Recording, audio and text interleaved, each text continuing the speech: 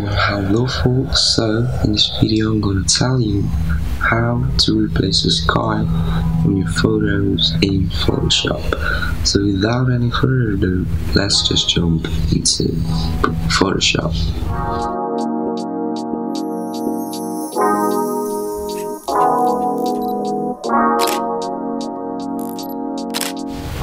Okay, so here I have a photo with a boring sky. So now I want to change the sky with a sunset.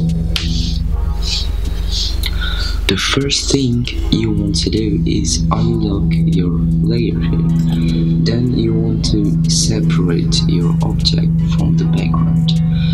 Here you can use either pen tool or quick selection tool, but here I'm gonna use quick selection tool. So just select the object from the background.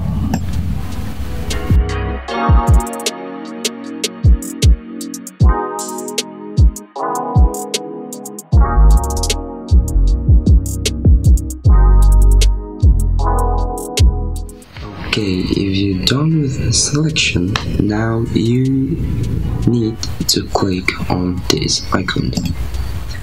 Then import the sunset background. I have already imported it. You can search the sunset background everywhere. Here I'm gonna use my own photo that I took. Then crop it to just the sky only. So I'm going to crop to it, and then crop it to just the sky only. Press here, and then drag it to the main object. Okay, so it's imported here. Now you need to expand it to the length of the photos. Press enter. Now take the sky to the bottom layer, just drag it down here, and here we have the sky background. Now we need to group them into two. So here I'm gonna right click here and then group from layers, and I will name this background. Okay, and the other one I'll do the same thing, group from layers. I'm gonna name this object.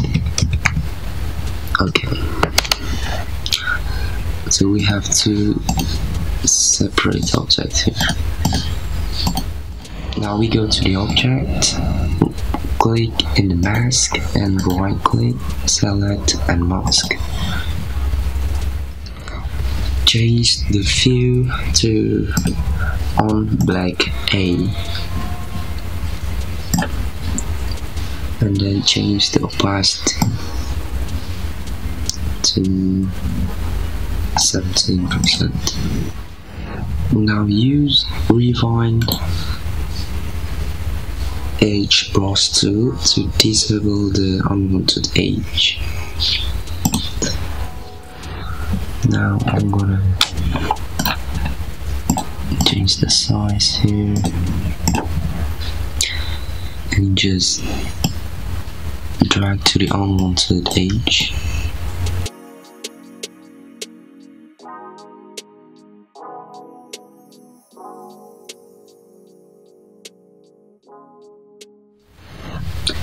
And done.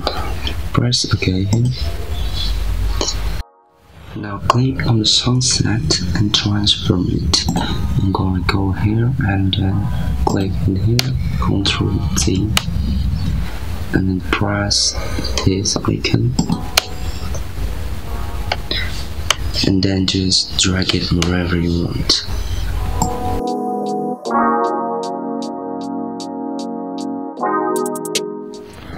Okay, press enter. Back to the object here,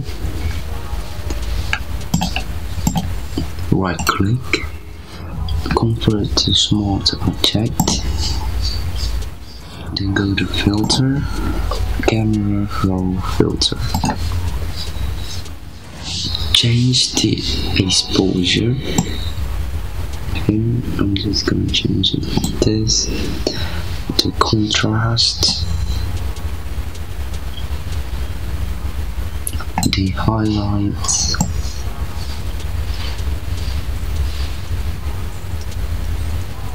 shadows,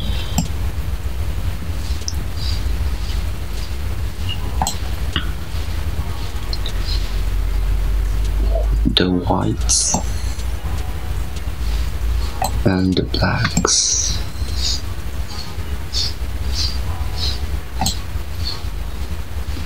and the vibrance.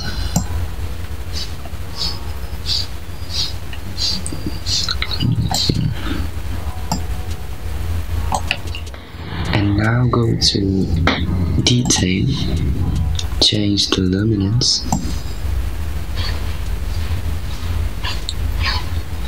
and the amount.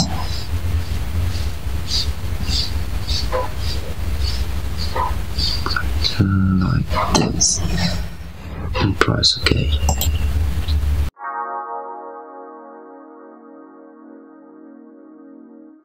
Now right click on the object again, rasterize layer, then go to adjustment layer icon,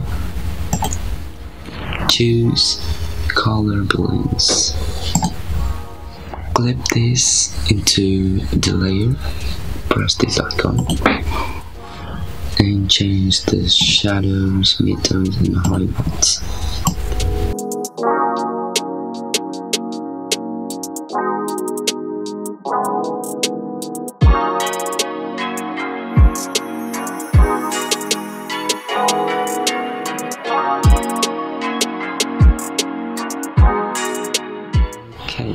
We're done.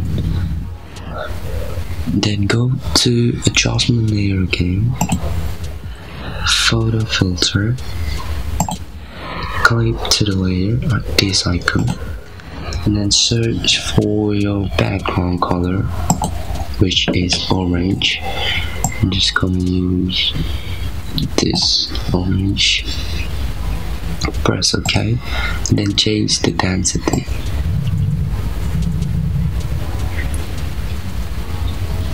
I think I did here. Now go to adjustment layer again, click in here, brightness, contrast, clip to layer again, and play with the brightness and contrast.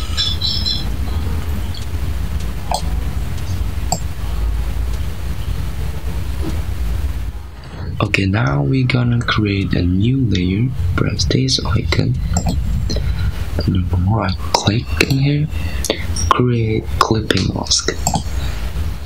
Now go to edit, fill,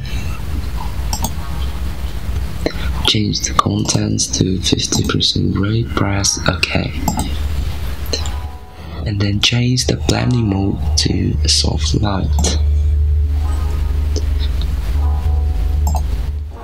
Now go to Brush Tool, click in this Brush Tool, change the opacity into 15 or 16%, and then I'm gonna resize it. Okay, and then brush the edge of your object.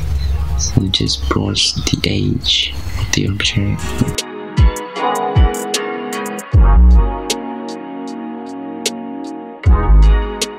Done. Then go to the background group.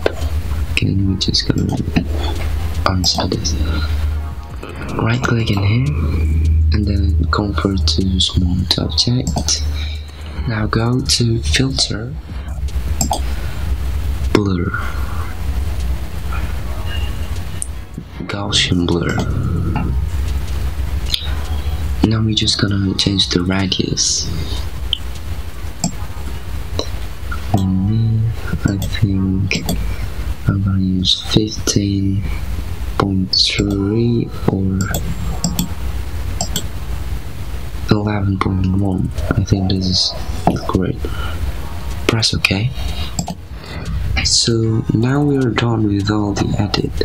Now we need to apply the image into a layer. You can press Ctrl+Shift+Alt+E or make a new layer. I'm gonna make a new layer. Go to Image, Apply Image. Okay. You can also do the shortcut. Just press Ctrl+Shift+Alt+E. Now right click on the layer here, convert to smart object,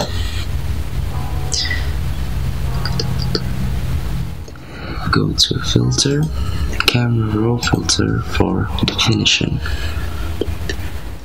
Now we're gonna change the highlights here, kind of like this, the shadow, kind of here, the whites, the blacks. Okay, and change the clarity. Gonna use like 23 and you press OK. And we're done here. Make as creative as you can. Hope this video helps you. Thank you guys for watching. See you in the next video, and as always, stay creative.